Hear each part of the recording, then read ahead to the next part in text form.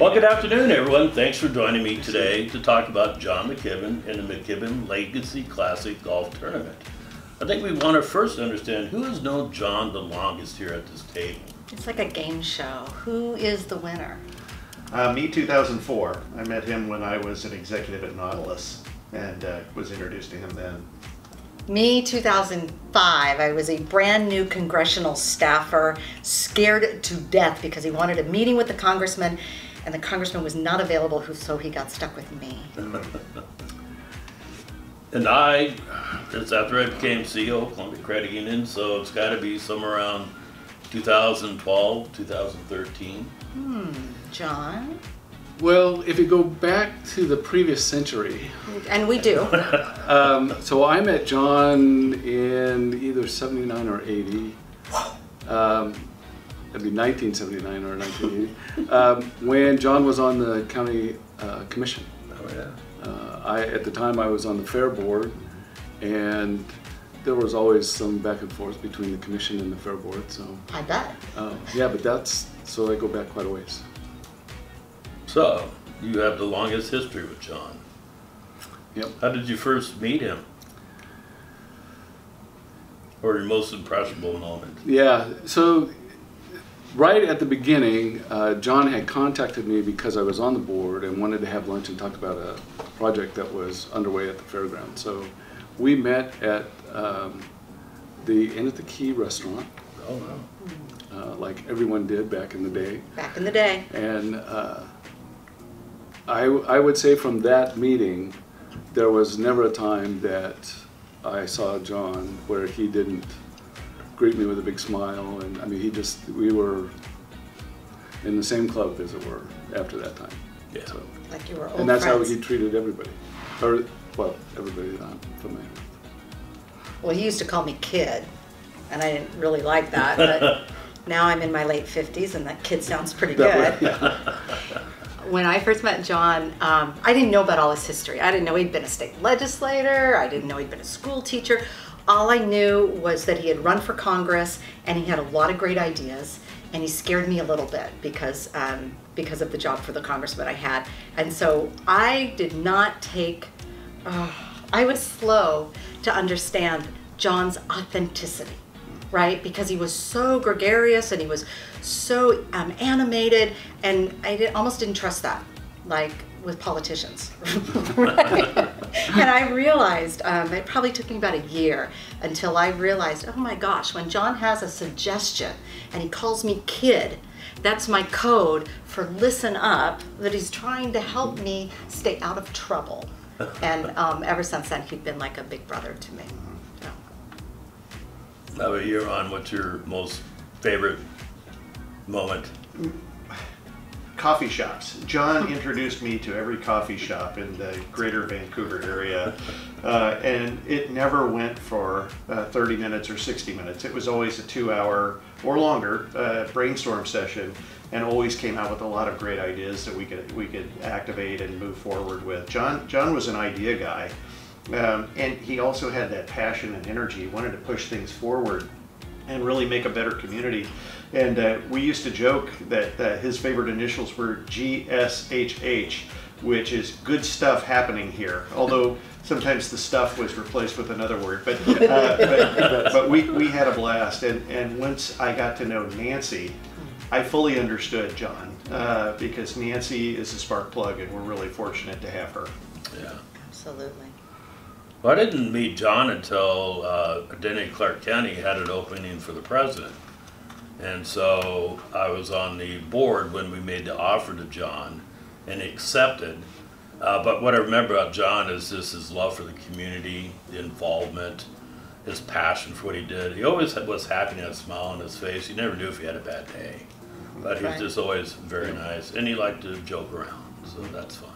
Yep. Steve, I think your comment about his passion for the community, I mean, we've had a lot of cheerleaders over the years in terms of the community, but John's was intense.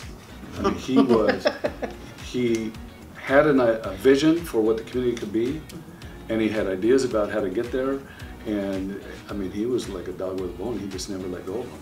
Yeah. Until they happened. Well, and I think you can draw that all the way back to when he first moved up here, right? I wasn't around at the time, but you know, he comes in as a school teacher, and it doesn't take him very long until he is all involved in local politics and county politics, state politics. I mean, if you look at his trajectory from arriving in town, he was somebody who was going to have an impact on this community. John once described his political thinking as needing to tie a string around your proponents and your opponents and pull gently. And it's an art to manage the middle.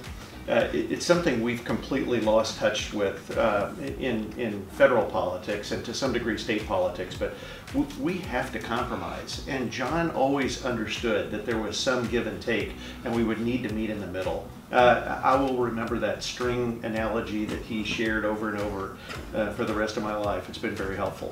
It's effective, right? And he led Identity Clark County. He led the chamber. We've all had opportunities to work within those organizations. We know how hard it is. He helped establish Leadership Clark County. The CDM Caregiving Services was one of his favorite charities in his last days.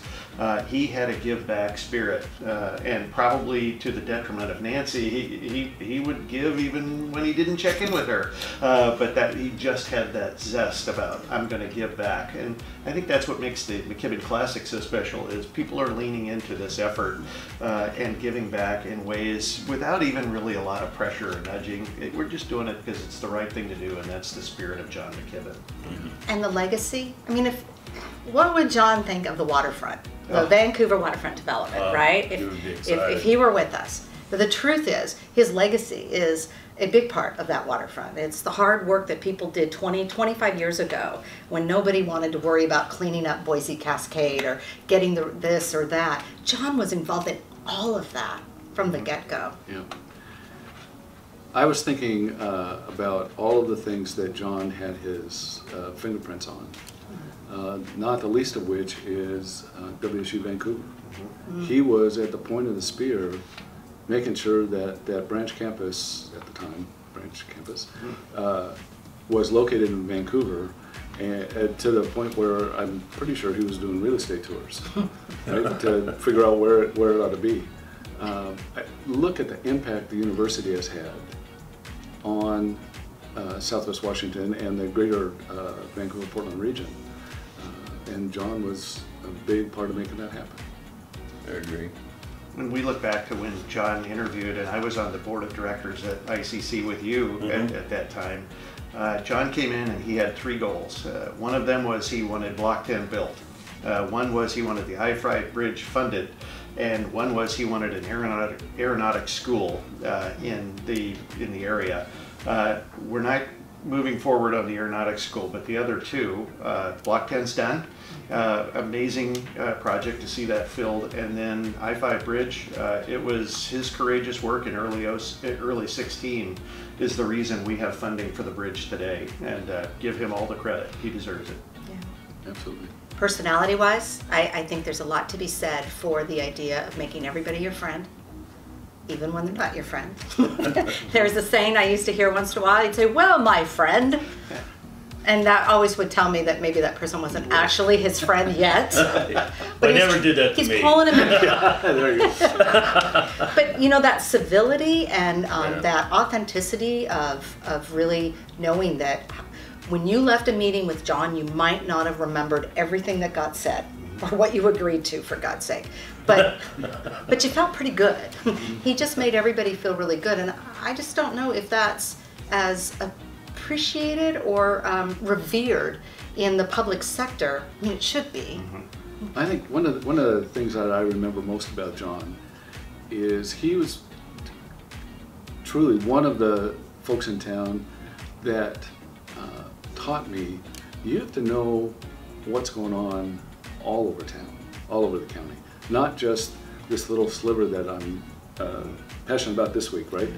When we would sit down, he would talk subject matter. Yeah, just to keep up with him when we met, I'd have to be up to date, right, on all of that.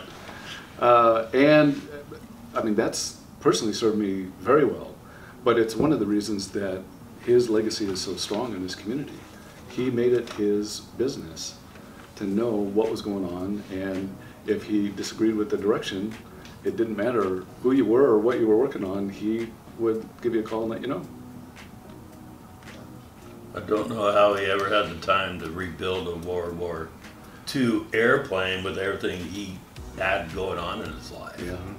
Yeah. So I know he did a lot of that himself.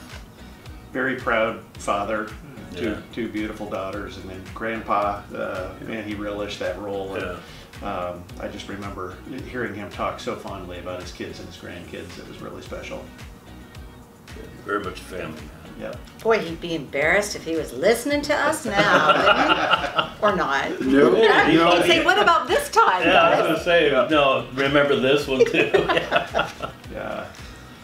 And, you know, we look back at the unfortunate tragedy, but even in that tragedy, John was performing a service. Yeah. No one Yeah. asked him. I mean, he did it wasn't paid. He was doing this. He didn't even know the widow. He was doing this all out of the kindness of his heart. Mm-hmm. That's the spirit of John, and I will never forget that. That was really special. And by the way, thanks for the flowers. I remember that moment where you brought flowers in to the ICC office that day, and it was really special. It was a hard day. Yeah, it was. Yeah. Yeah, I think I learned over a phone call. Mm-hmm. Well, I do know how blessed we are. I mean, really privileged and fortunate to have known some of the individuals in this community, the Val and the Dan Ogdens and the John McKibbins and the Ed Lynches, and it just, Vancouver would not be what it is today without them. And I'm reminded to be very grateful for each day I'm given, knowing that John's days, oh man, so much more he would have been doing if his life had not been cut short that way. And when we do open a new bridge, we will, won't we? We will. We will. I think we need to make sure that we have a John McKibbin fan club there, Yep. and Yep. representing him. You know, I think it's important to remember too, you know, John was a teacher, he was a commissioner, a state legislator, he was a property manager, family man. Repairman. God, that's right. On his properties, he did all his own repairs. Yep. MacGyver. But he also took positions at our organizations at crucial times. The chamber had lost an exec under not so fortunate circumstances, and John stepped in, and I know they paid him a fraction of what he was worth. But it, I think, made it possible for the chamber to weather that storm and be here today as strong as we are. And I know with ICC it was a very similar situation. Yeah, it was, and he came in with big ideas and presented them to every one of the board members. Just picked up the phone and called all the board members, and we didn't all agree with his exact plans. But the fact that the guy had so much energy and desire to make the community better and had solid ideas with which to work, we filtered a few of those, but by the end of the day, he was right 2/3 of the time. It was incredible. Bold and audacious. Yeah. I always think that about some of his great plans. But not rude. Not rude No. about it, or not abrupt or Disrupt. brusque. Yeah, he was a gentleman at all times. You mentioned earlier his ability to make everybody kind of friends. If you didn't know, you wouldn't know whether John was a conservative Democrat or a progressive Republican. He was right in the middle and worked through those situations. He realized we all had to work together. We used to call that being a statesman. Yeah. Yeah. Guess we Didn't still do. Yeah, well, just so few of them to refer to today. Sorry. Yeah. Well, we appreciate the opportunity, and we're excited about the golf tournament. And I don't know about you guys, but this golf tournament has become the thing. I mean, years ago, when all the work was going into this after John's death, and people who believed in that project Right. and stuck with it, and Nancy's commitment to it, I just am excited to see that it just has bloomed into its own, it's the it event. Well, it's the brainchild of James O'Neill, who now fortunately works here at the credit union, so he spearheads it for us. And last year's event was very impressive. I think we got a lot of good feedback from the players. from those that attended and participated. It was well run and organized. So this year we're looking for the same. John, you're going to be there. I'll be there. Yeah, Yep. and Yep. Ron, I don't know if you're Are you golfing playing or golf? I'm golfing. Oh, okay. No one's ever accused me of being a golfer. I'm pretty sure my team has fired me from golfing, but I will definitely be there. No doubt. Well, I'll be there to support all of you. I'm not golfing, but Yeah. I Well, plan on being there for the event. And thanks to Columbia Credit Union for your leadership. There were a lot of opportunities for you to sponsor things and get behind things. And you don't just say, here's a sponsorship check or whatever. You go out there, your whole team is out there. Yes. It's really cool to see the Columbia Credit Union really embracing this, top to bottom. It's a great cause, and we're proud to do it. So, Bravo. We all appreciate it. thank you.